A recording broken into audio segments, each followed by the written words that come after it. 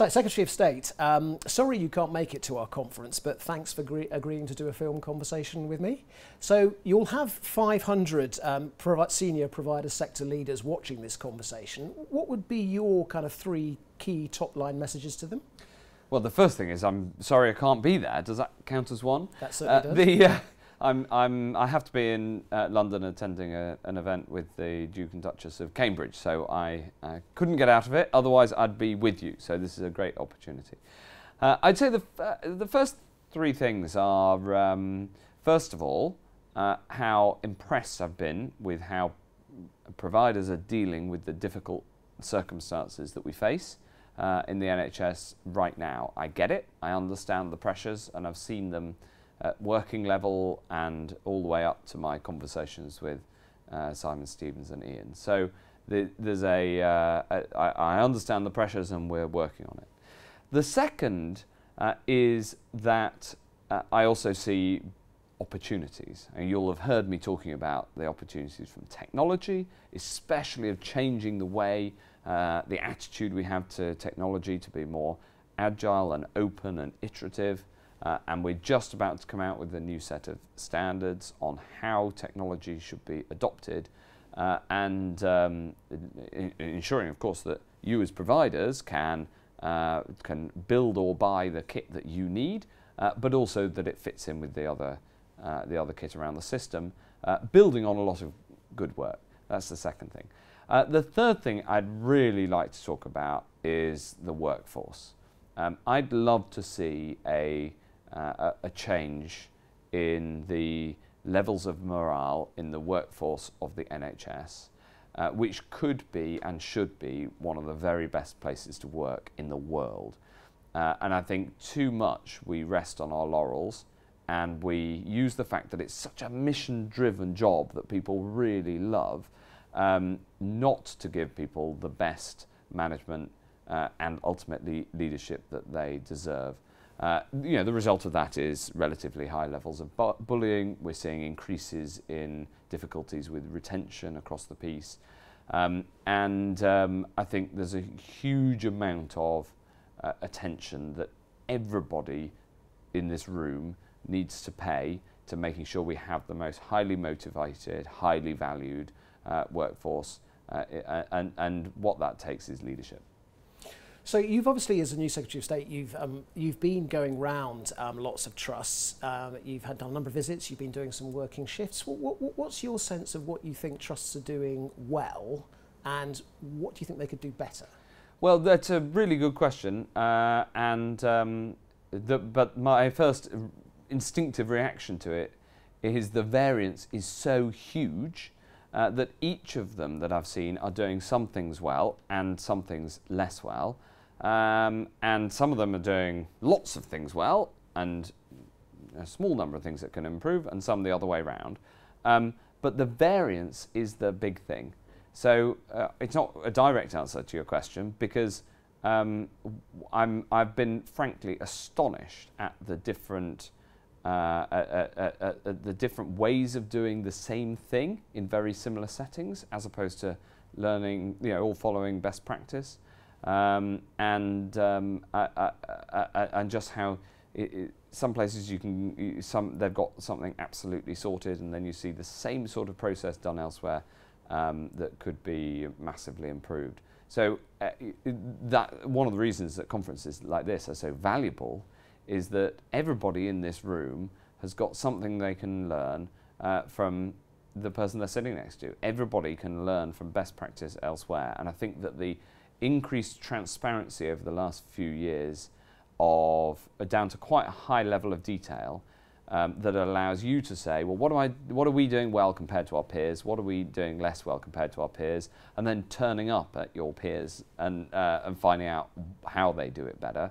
I think that transparency has got a huge amount of potential still to go. Okay. So if you look back over kind of previous secretaries of state, it's kind of interesting for health and now social care. I think they've done the job in different ways. You know, you've had some sort of big bruising interventionist reformers. You've had some people who've perhaps been sort of seeing their role as more stand back, strategic, and kind of enabled the service to give of their best. So I'm just quite intrigued as to how do you view your role as a Secretary of State?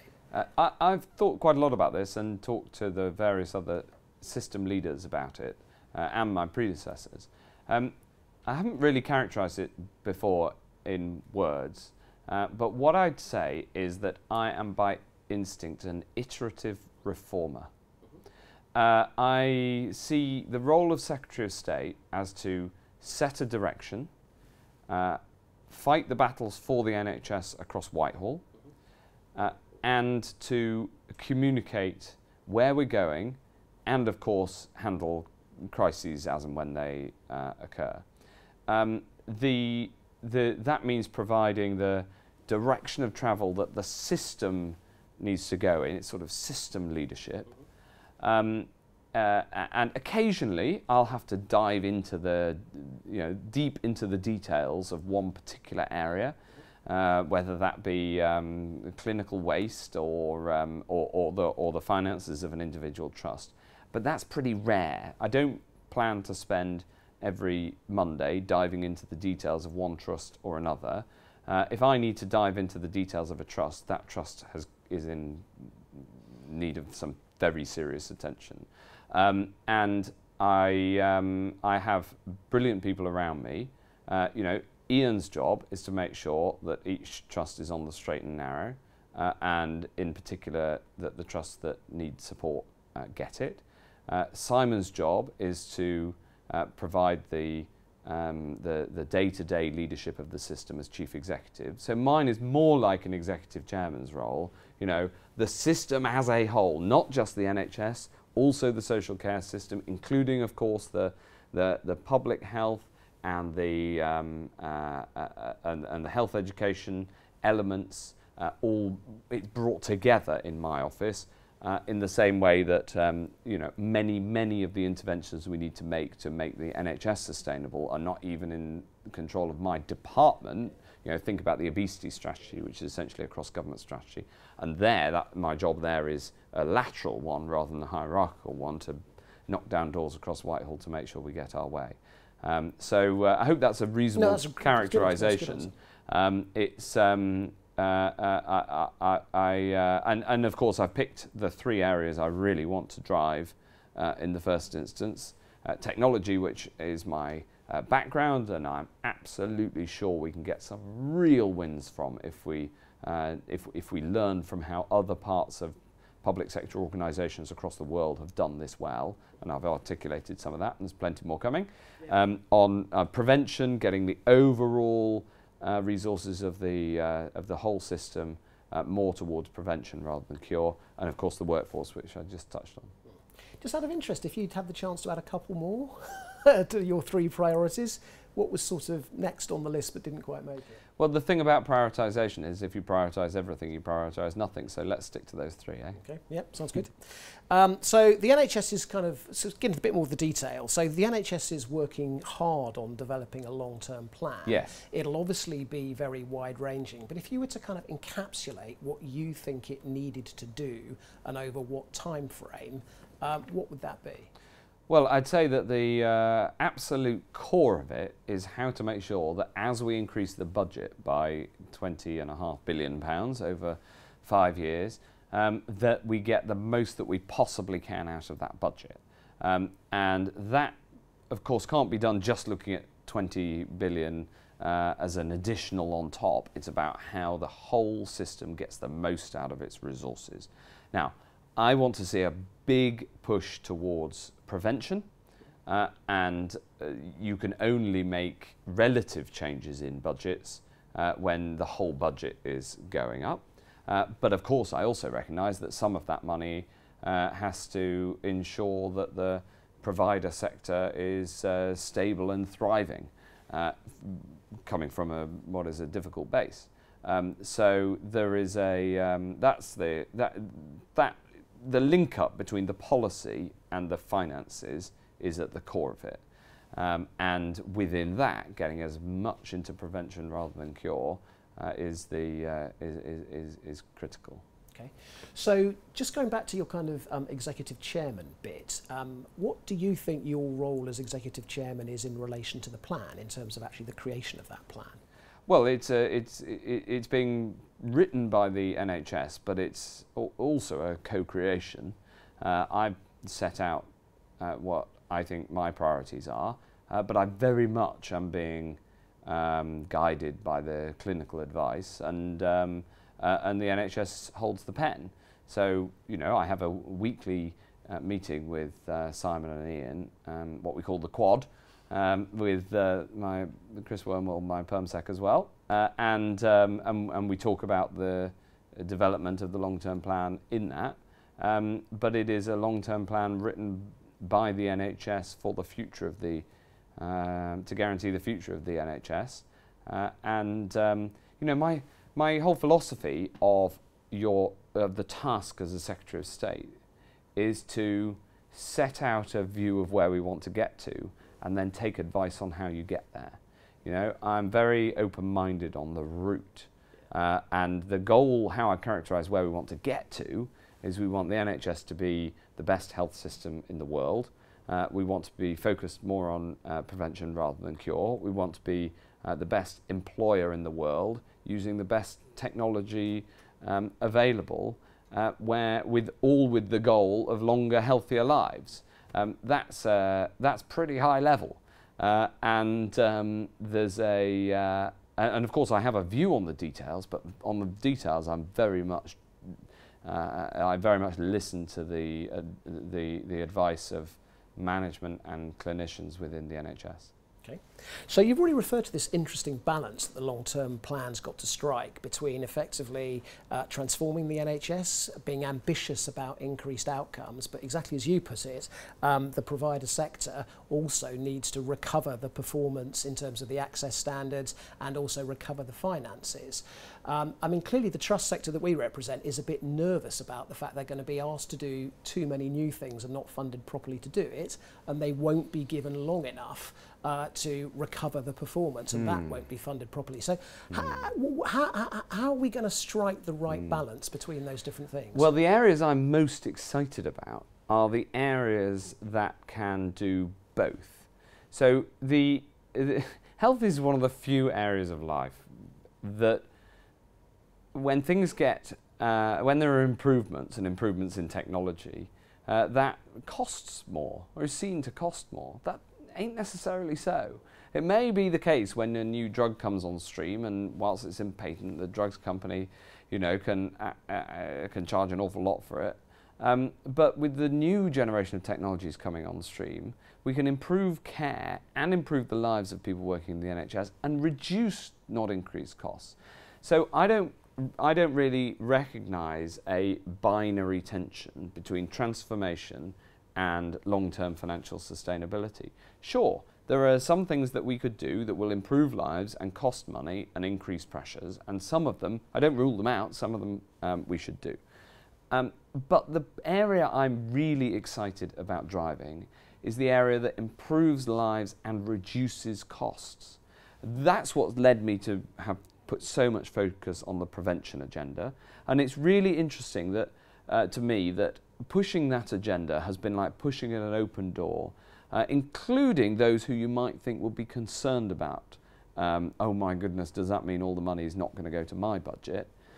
You know, when it's surgeons in a hospital telling you that what you need to do is spend more money on GPs to keep people out of his surgery, you know, then you realise that the whole system is crying out for more support for prevention, and also you can get what you know, in the technical parlance, NPV positive interventions that are both transformative for people's lives and public health, and the health of the public, the health of the nation, and also reduce costs either now or in the future. That's the area that I really care about. So just tell us a bit more about the vision of the transformation.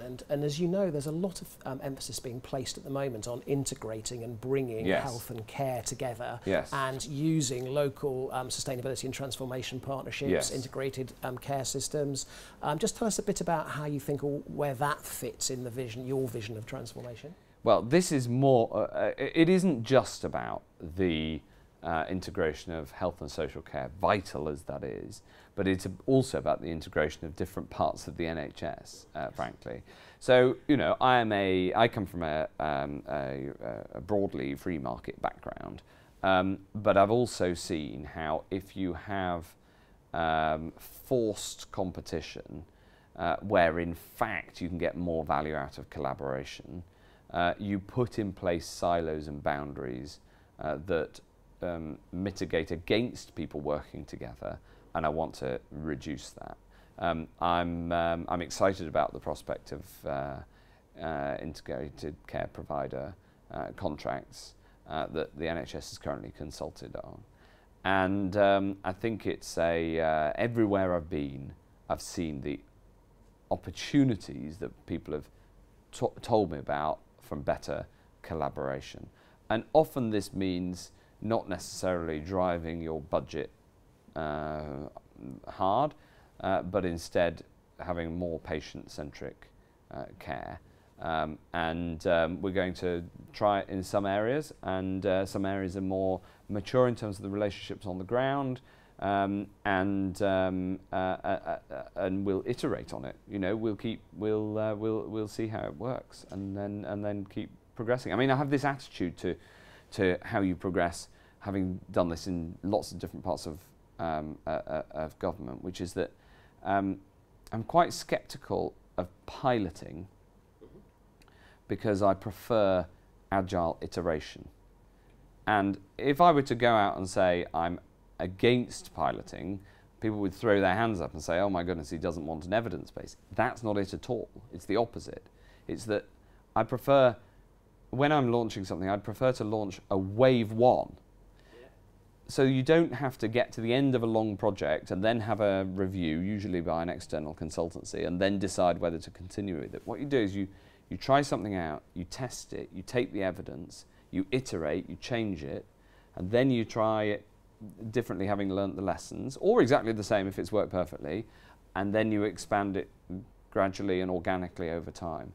You know, that is a far better way to learn, because one of the big problems I've been really surprised about on arrival in the NHS is how many things are piloted and how infrequently even successful pilots get taken up, because maybe the budget isn't there anymore, or nobody else heard about it, or what have you. You know, the promulgation of good ideas is really poor and needs to improve, and part of the reason for that is a fetish about piloting everything, as opposed to learning from successful pilots or from good wave one projects, iterating them, changing them where necessary, and then getting that roll out. Okay. So I just can't resist just following up on terms of your scepticism of enforced competition. So if you go back to your predecessor but two, Andrew Lansley, what he put at the heart of the system was this concept of the purchaser-provider split, commissioning providers and then providers competing with each other. Yeah. And you know, the NHS seems to sort of recently be sort of moving away from that and effectively saying it's about actually systems coming together. So what's your kind of sense about where we are on this purchaser-provider competition bit? So commissioning is very, very important, and the split between providers and commissioners is important, because you need to keep financial grip on the system. The question is, at what level do you commission? So the concept of an integrated care provider is that you are commissioning at one level higher over a geography, rather than for individual services. I've seen, you know, for instance, in some areas, mental health trusts separately commissioned to a hospital trust, separately commissioned, of course, to the GP arrangements through CCGs, and finding it so difficult to work with each other because of the because of the cash flows. And likewise, the consultants passing their cases around the hospital, and they get paid on each click of the turnstile. I'm instinctively in favour of using commissioning to keep grip on the system and make sure we get value for money. But I'm sceptical of the use of those mechanisms where the silos that they require are a barrier to improving things on the ground. I care about choice for individuals. You know, if you want to move GP practice, you should be able to. If you within reason, if you want to have a treatment in one hospital rather than another, in agreement with your GP as a commissioner, then you should. That's true for individuals. But at a system level, whilst it has value, the purity of a choice and competition framework leads to some significant downsides, and this is not a market in a private sense, because people don't go out of business. And whilst I'd love to see some new providers coming on board, that's pretty rare, right? So if you take away the fact that those two facts, then you can't just rely on choice and competition. You want to have enough commissioner grip to keep the finances right, and you want choices for individual patients alongside their medical professionals. But we've got to make it easier for people to work together across the silos. Okay. So in terms of the extra investment that's been made, I mean, the NHS very, very much welcomed that, but it also was very nervous about the fact that it only just keeps up with cost and demand. So just what's your perspective on the extra investment? Well, cost is not an exogenous factor, right? Cost is not a purely external factor. Cost can be gripped, and both on the supply side, as in everybody in this room, spends an awful lot of part of an awful lot of their days gripping costs all the time, and that's very, very important, and it will continue. I'm determined to ensure that the extra money doesn't get frittered away in the way that lots of people thought it was in the mid-2000s. But I'm also very keenly aware that one of the best ways to keep costs down is to reduce demand, and one of the best ways to reduce demand is the prevention strategy. So it brings me back full circle to why do I care about prevention? Why have I put it as one of my top 3 priorities?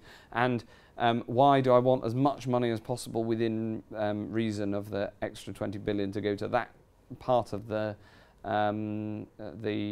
furniture, that part of the system?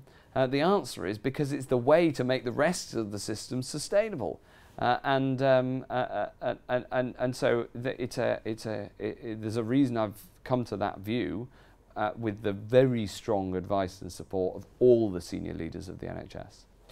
So we talked a bit earlier about the fact that trusts are under huge amounts of pressure, and you talked about the need to recover performance. How do we think that should be done? Oh, well, there's a whole series of things that we need to do.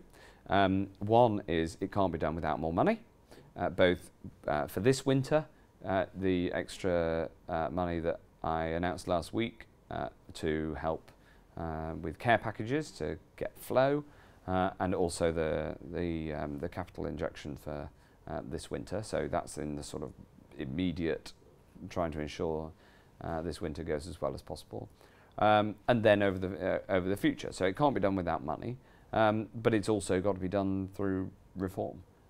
And I am all ears for ideas that reduce costs whilst keeping care as good as it is, or even better. There are endless ideas still out there, even after several years of pressure. And if there are barriers to those being implemented that we can do anything about in the department, then I want to know about it. So you've mentioned winter. everybody says secretaries of state have an interesting time in their kind of first winter. So you've been preparing for the winter pressures. Kind of how's it going? And have you got any particular messages that you'd want to communicate to the trust sector as we begin to think about preparing for winter? Well, yes. Yes. I'm a Game of Thrones fan, and winter is coming. We all know that. There are preparations underway. I have a weekly meeting about winter, and I think there's a lot of good work that's going on.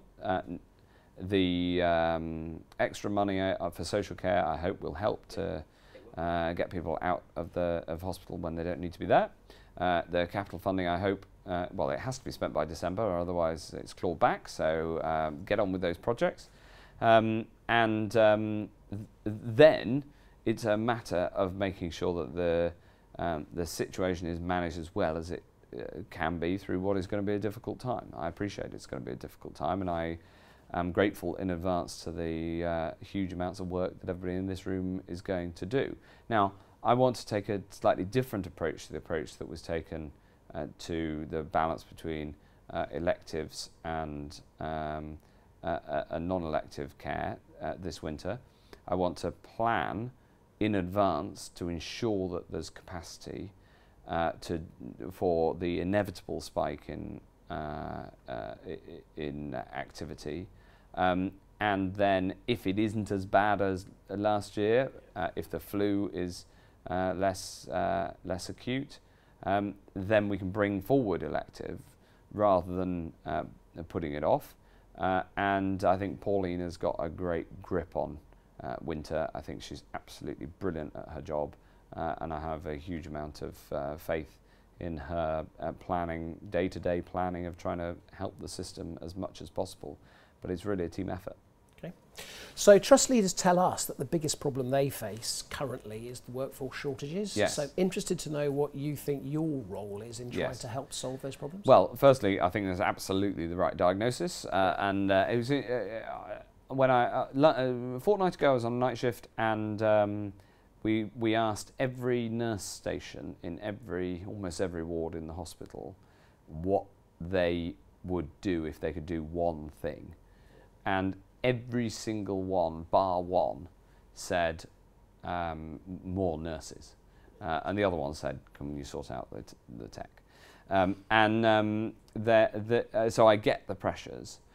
I'm frustrated that the amount of vacancies that are carried are, of course, covered by people who often work in the NHS. Or certainly are qualified to work in the NHS. I mean, they have to be qualified, of course. And I think that the bank system works pretty well, but I've been absolutely shocked by the different levels of use of agency. In some trusts, there is no agency at all. I think that's terrific. And then I see some trusts having to use agency. But when the bank is available, which is much better value for money, then that is difficult to justify. We've also got to remember, as leaders of people, that agency hits morale. Because if you're working at 3 o'clock in the morning on a nurse station, and the person next to you is in this hospital for their first time and therefore find it very hard to do as good a job, and you've been there for years, and they're being paid several times more than you for the same shift, and they don't have the responsibilities and can walk out the door if it all gets a bit much, then that is demoralising. And there has already been downward pressure on agency use in the last couple of years, but boy, there's going to be a whole lot more. So one of the biggest things in your intro is social care, and I think there's a bit of frustration kind of growing that the political class has not dealt with this rather prickly but very important nettle. So I just want, again, your perspective about what do you think needs to be done there, and can we be confident that the nettle will be grasped? Yes, we'll have a green paper before Christmas. Of course, in the short term, we have to ensure that the system is funded enough on the existing basis and we've shown the commitment to do that. But in the longer term, of course we've got to solve this. Now, I think that one of the problems has been that people have tried to solve this problem by solving everything, all the problems in social care. Some of the problems are politically contentious, and what we should be doing is solving the problems that we can solve, and moving things forward. But it's clearly a big task, and there's a lot of work going on right now. So we've already talked about technology 2 or 3 times. I'm just very interested on your perspective on the trust sector technology in terms of, you've talked quite a lot about online GPs. Where would you be saying to trusts they should be focusing their attention in terms of use of technology? Everywhere, but let's start with interoperability. The crucial thing is this has got to be a board level decision. If you leave this to your technology team, your IT team, even if you leave it to your CFO, it will fail. The use of technology is absolutely at the core of running any large organisation, including an NHS trust, and it's a board level issue. And you don't need to understand or need to know how to code to be able to manage it effectively.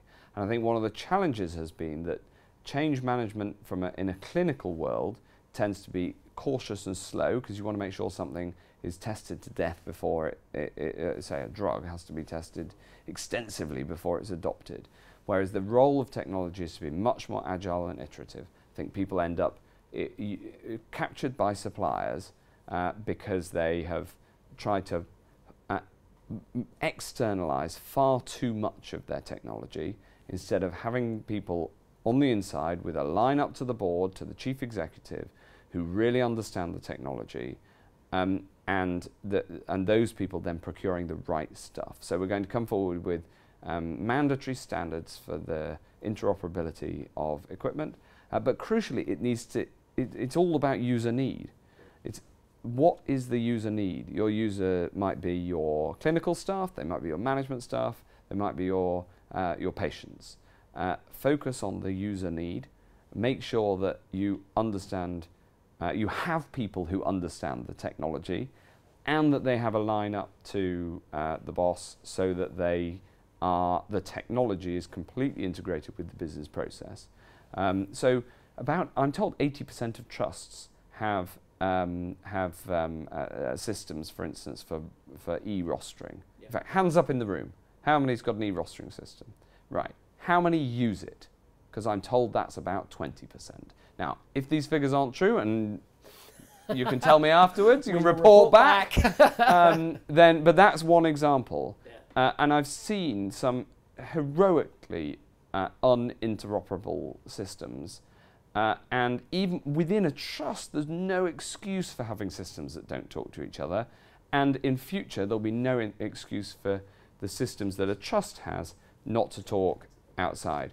And an iteration on a piece of technology doesn't have to be painful for the users. It has to be designed to benefit the users. And again, come back to the point I made earlier about differences. Across the country, there's some amazing pieces of kit being used that are really simple, all the way through to the incredibly groundbreaking use of artificial intelligence, for instance.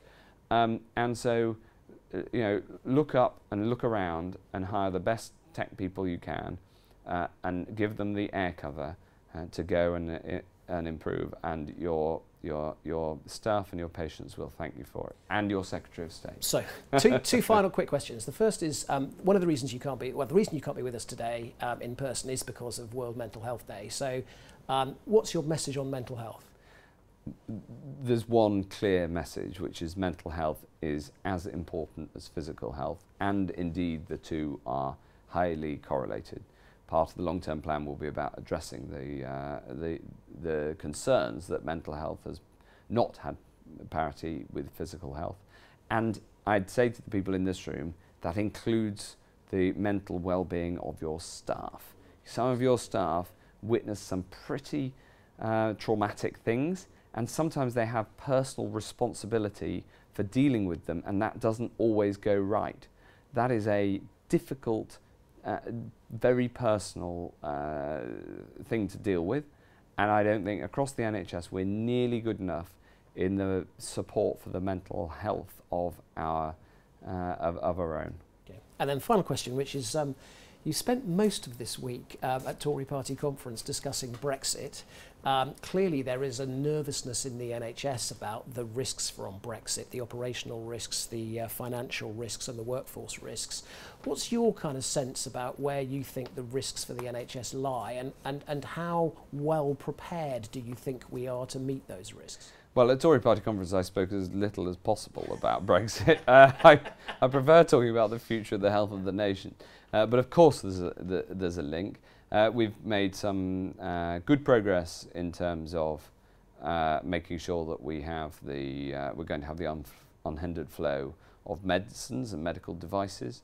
But there's clearly there's further work that needs to be done. I'll be contacting all trusts soon with more details of where our planning's up to and what planning we need from you. And I'm very grateful for your engagement in this. Our overall approach is that, of course, I don't want a no-deal Brexit. I doubt anybody in this room does. But we need to be prepared for it in case it happens. And some things that we need to prepare for, some preparations have to happen now, even whilst we're still optimistic about getting a deal. So I'll be writing out to everybody soon. So look out for that, and thank you for your support in making sure the NHS is going to be ready. Any final thought, any final message you'd want to give to everybody in the room? Well, the final thing I'd say is a great big thank you to all of you and to everybody who works in your teams. Working in the NHS is a mission-driven job, and it is about more than just yourself. It's about being part of a team that's serving the nation and improving the health of the nation. And I never forget that. And I think that we need to make sure that we have the self-confidence, especially amongst management teams in NHS trusts, to say this isn't about the nurses and the doctors alone. The health of the nation is improved by everybody who works in the NHS, from the person who keeps the ward clean, to the IT worker, to the porter, of course, to the consultant and the nurse, and everybody in management who keeps the show on the road and provides leadership and direction to their organisation. Everybody has a part to play, and I'm very grateful to you all.